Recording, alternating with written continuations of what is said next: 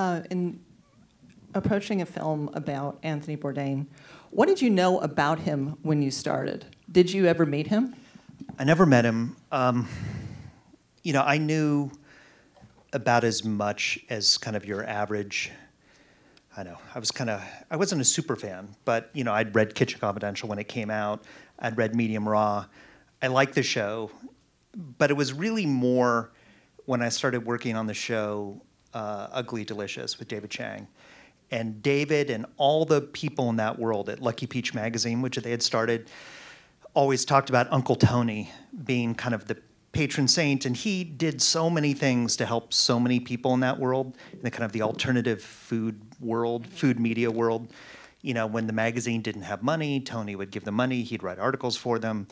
You know, he would help, he had an imprint at a book publisher where he would help kind of writers he liked and emerging voices get their books published. I mean, he did so much in a way that most people never knew about. And when he died, a lot of my friends who were so close to him were just so devastated by it. I mean, everybody was devastated in a way, but I kind of saw the hole it left in that world that, I don't know, I didn't feel, I guess I felt a little closer to it. But there was also part of it when, I mean, I wasn't ever thinking I was going to make a film about him. You know, that happened later when, you know, the CNN and kind of everybody in Tony's life said, well, at some point we should make a film. And they kind of brought up the idea. But the thing I instantly felt, like the connection I felt with him was actually more that, oh, this guy's a documentary filmmaker, you know, and that the battle he's been fighting all along is like the same battle I've been fighting. You know, I've been making films largely about culture, you know, and I've kind of been you know, whether it's music or film or food or anything, like I'm interested in the ways, I think of culture as the way we define ourselves and how we define other people. And it's kind of this great kind of unmeasurable force that gets discounted. And I feel like Tony was somebody who was kind of so on, he had such a bully pulpit that he used so well to show how culture actually connects us. And so I felt like he was one of the good guys fighting the righteous battles, you know. And when he left, my greatest sadness was, who the fuck else is going to do that? Like, he was just filling a hole. He was showing more of the world to America than anybody else in television, maybe anybody else, period, and showing more of America to the rest of the world, because his show was so widely watched internationally too. So like, that is no small achievement. No, and I'm curious too in terms of, you know, he was a hero to so many people beyond, you know, obviously in the food world, and even in people who were never in the food world, but just kind of admired his ability to link cultures and to travel so much, and he was seen to have this kind of ideal life. And what, you know, clearly we know that wasn't the case, but how did you have to approach that? Was that something where his darknesses were already well understood by his friends, or was it a question like an uncovering? No, I mean, if you go back and reread Kitchen Confidential, it is so fucking dark. It is so dark. I mean, there's this passage in Kitchen Confidential where he imagines his own death. And of course, because it's Tony, he tells it in this funny way. He says, someday if I'm crossing the street, I'm paraphrasing, of course, and I get hit by an ice cream truck, and I'm lying there dying in the street, and they're pulling the fender out of my, you know, stomach, and I'm dying, am I going to regret the meals I didn't eat, the places I didn't go, the experiences I didn't have? No. What I'm going to regret is how I disappointed the people that love me in my life. And I was like, oh my God, like, it's the exact same shit he was dealing with his whole life. It never really changed. You know, I mean, that's that quote that a friend of his says in the film, which is, there's a circularity to it. It wasn't kind of, where did this come from? It's like, oh, it's back. You know, it's like, this is kind of this collision course he was on for a long time. And I mean, I didn't put it in the film, but I talked to a lot of people about what would have happened. It's an unknowable, but if you think about it, what would have happened if Kitchen Confidential had never come out? If he had never had that whole second act of his life? And a lot of his friends said, he wouldn't have lasted. No. Yeah.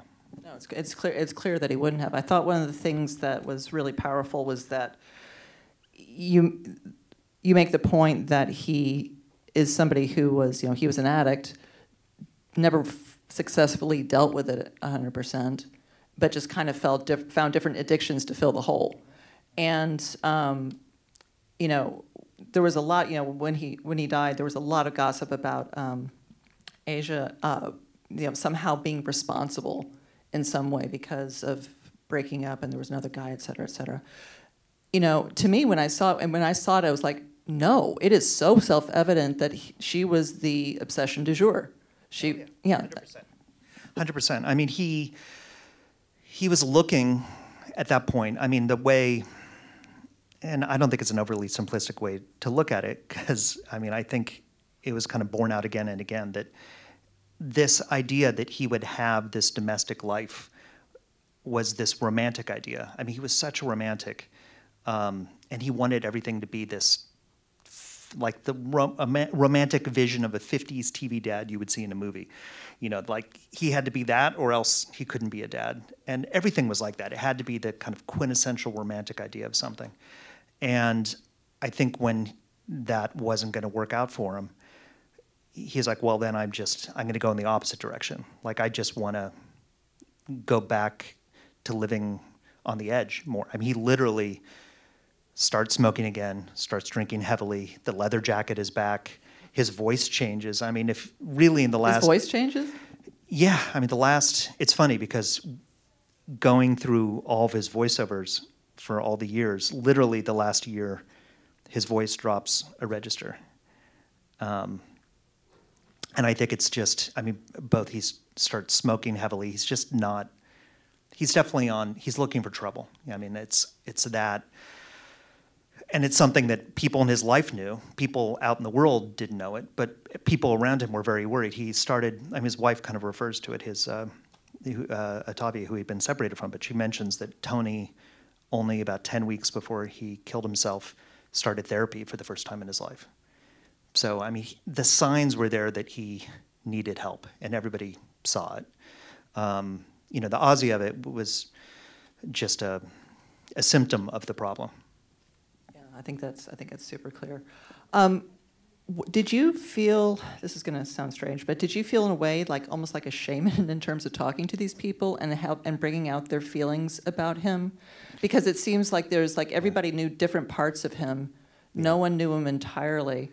And it seems like there was an element of discovery that was going on throughout it. Definitely. I mean, it's interesting because the last two films I made before this, one was about Mr. Rogers and one was about Orson Welles. And I get lots of questions about, how was Tony like Mr. Rogers? And like, he was in no way like Mr. Rogers.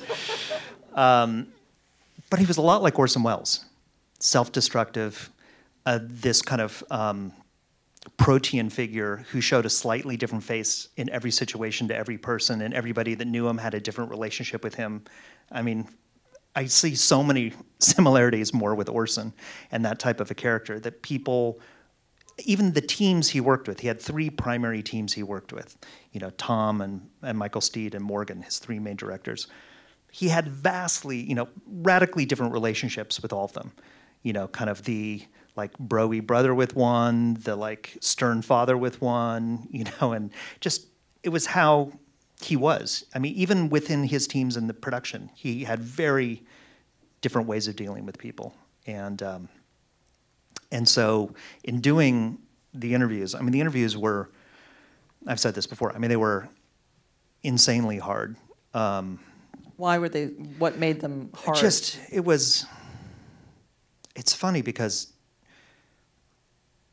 I mean, the documentary making is always some part of therapy. And I tell people that often, and that's therapy for me as well as therapy for the people doing this with me. But a lot of people had not even really thought about what they thought. Certainly hadn't ever talked about what they thought. So, for instance, Chris and Lydia, his two main producers, who he started with and who worked with him and ran the company forever, who are married. I interviewed Lydia the first day, I interviewed Chris at the very end, but Lydia, and she said, I've never talked to Chris about any of this. They said when Tony died, we were just scrambling to kind of figure out what that meant to our business and to all of our employees, and there was so much to deal with that we never took the time or wanted to go through kind of the pain of just like having a real sit down and talking about what it felt and what it meant. And I felt a version of that every time. I mean, particularly when it comes to something like suicide, you feel like you don't often have permission to just talk to your loved ones or to other people about the complicated feels, because suicide implies all these horrible things like guilt in terms of people in your life. And so I showed up and I was like, let's talk about everything. Yeah, I mean, and it wasn't, but it was everything. It was like, the interviews became the longest interviews I've ever done. And I'm so grateful that people talked the way they did.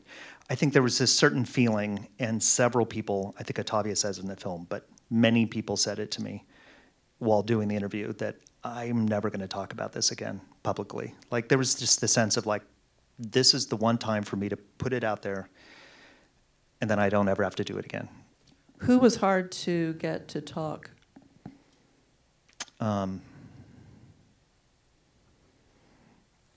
mean, somebody like Eric. I mean, people were suspicious. Eric was suspicious. And we had a conversation beforehand. And it was kind of like, what are your intentions? You know, like, what are you trying to do with this? And after he saw the film, he sent me an email that was like probably the best thing I ever read about the film. And he wrote it in this dramatic way where he's like, I remember when we first talked, I asked you what your intention was, and you said it was really just to try and understand the man and to make something that you think he would be proud of in a way. And he said, and you did it. And it's beautiful, and thank you. And I was like, you could have said that in the first sentence. I was a little nervous.